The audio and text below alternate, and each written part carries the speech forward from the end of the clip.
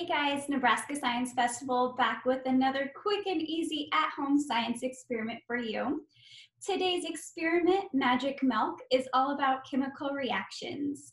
Now you can find a list of supplies and instructions on our website, nescifest.com. So let's get started. So one of the first things you're going to do is fill up your baking dish here with a fatty milk. Now you don't need the entire dish covered, it just needs to cover the bottom.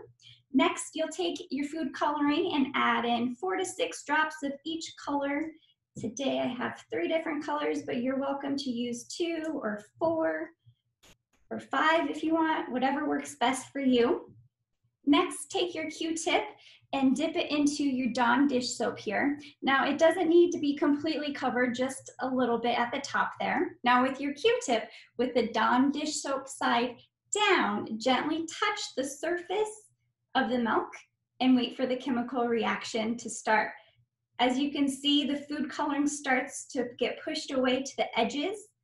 I hope you guys enjoyed this.